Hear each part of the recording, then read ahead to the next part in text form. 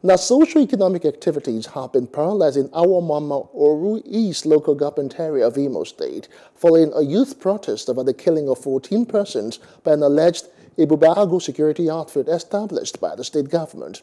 But both the youth and women in their numbers blocked Owerri Onitsha Road, mourning the killing of the people who were killed while returning from a traditional wedding.